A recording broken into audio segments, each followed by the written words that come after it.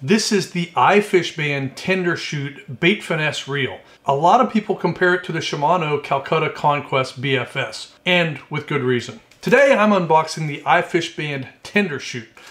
This is a round reel. I got it right under 150 bucks after shipping, so it was like 142 plus $7 shipping. They're being sold for $139 at this point. I did order this a couple months ago. I got mine from China. When Bait Finesse Empire has them in, you can get them from here in the US and they ship very quick. Mine took several weeks to get here and it just sort of got shuffled back right off the bat. When you look at the box, it's a very nice looking box. Feels a little bit more upscale than a lot of the CDM reels, like the Darkwolf Ultra and all the clones that I've used. So this one feels like it's a little bit more premium packaging.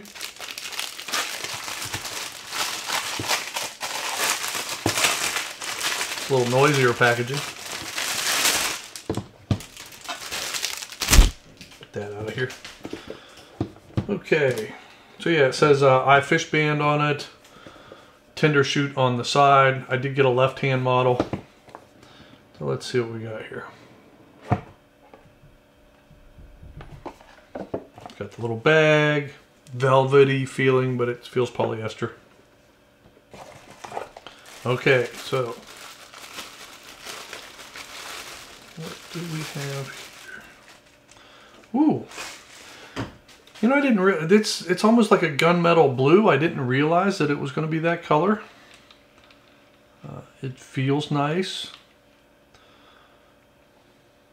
There has been a lot of discussion on the whether these had bearings or bushings. It's supposed to have bearings in the handles, and the initial run did not have them. So here's the thing about bearings versus bushings, especially in the handle.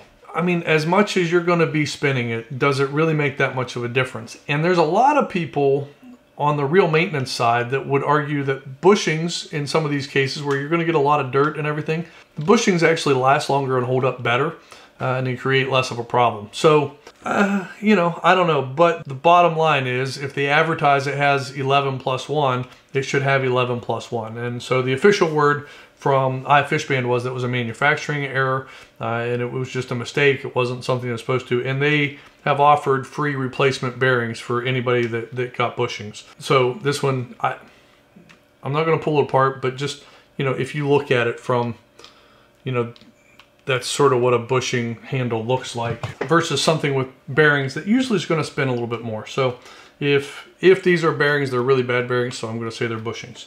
It kind of feels nice. Feels like a really solid engagement on the thumb bar.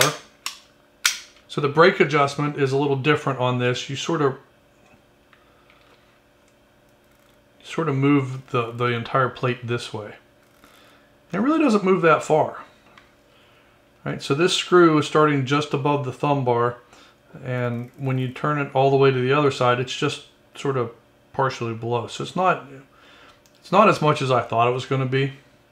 As far as like negative on the brakes. It's got a round line through. So it's 8-to-1 gear ratio. It's got clicking, spool tension adjustment, clicking drag,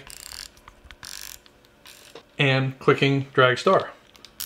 The drag adjustment feels pretty progressive, so I can feel differences.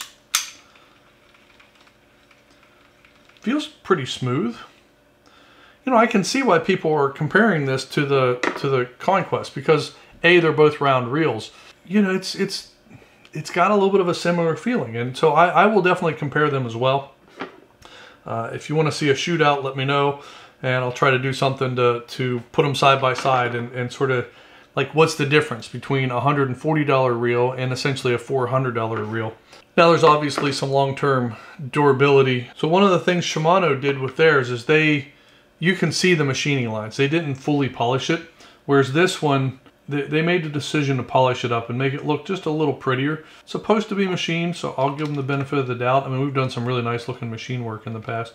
These might be two different types of material because the color, I don't know if it shows up on camera, there's a slight color variation between the outsides and the center frame. So I don't know if they're different materials or if it's just a, you know, they were, of course they were run at different times.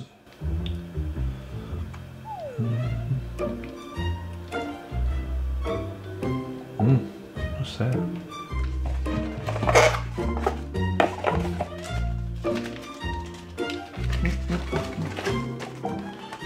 Okay, all the instructions are in Chinese.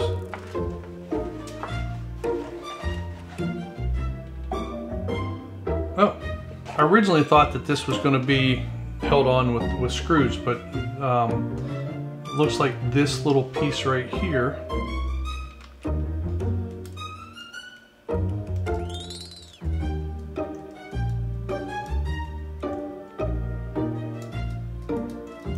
man, how far out do you just have to screw it?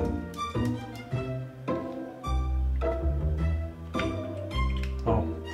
You know, that's nice because this is designed so it doesn't come all the way out. It's spring loaded.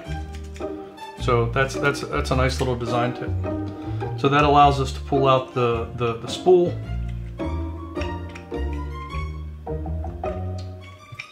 Sure it does. Talk about tight tolerances, huh?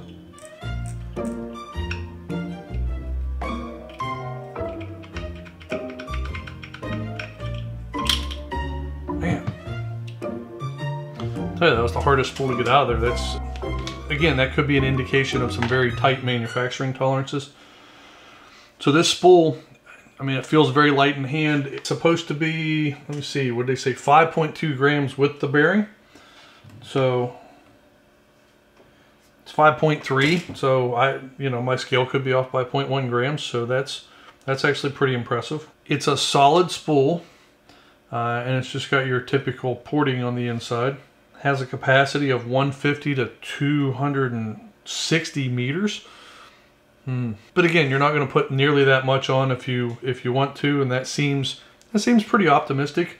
You know, that basically means I can put you know, almost an entire 300-yard spool on it.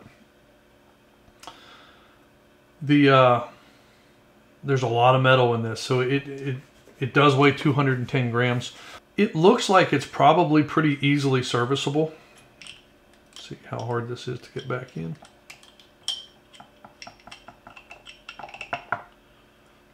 Okay. So the magnets in the braking are not removable, but you can see when you, hopefully you can see that, when you turn the dial, you know, it does move, just like all the other Magtrax brakes, it moves the magnets in and out. And it's not a huge movement, but that's how it works. So then that goes on there, and then it should just be, push this in and tighten it up. All right.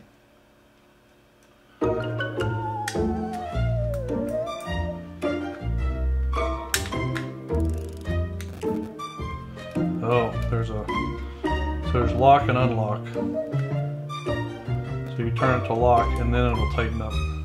Didn't notice that. But so basically when you untighten it here, once that pops out, you can slide it to unlock. It's pretty nice. I like that design. Definitely not going to come off accidentally, and there's no parts to lose. So they say it has you know, 4 kilograms of drag, which is what, like 9 pounds. So it's a lightweight drag. They do say it'll do down to 1 gram lures, so we'll give that a test. And you know, so I'll be throwing this on one of the lighter weight rods probably. I don't know, I'll throw it on something that matches up with whatever I have the Conquest on, which is I think one of the Kistler 3X rods. So I'll throw it on a Kistler 3X and we'll see how it does. Heck, I might even take it out tomorrow. I'm going to go hit one of my favorite lakes, do some bass fishing. And so maybe I'll just throw it on whichever rod makes sense and we'll try it out.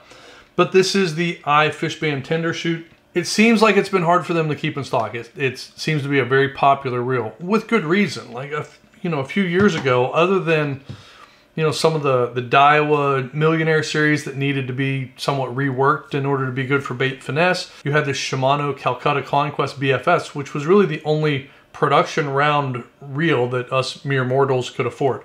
There's some stuff by Isuzu. You can get into modding the Abu Garcia 1500 and 2500 reels, which will cost you hundreds of dollars. Usually to get a good copy, you're spending more than you spend on this just to get one to start modding, and then the parts are crazy expensive as well. There are guys that I know have to spend close to $1,000, and you see them for sale for $1,000, and so these are used modified reels. I think it's great to get a reel that looks like this, that sounds like it might have the performance characteristics for under 150 bucks. I don't know, we'll see. If this holds up, this could be one of the best performance values out there because it feels like quality. It's got a lot better feel than most of the Chinese reels that I've used.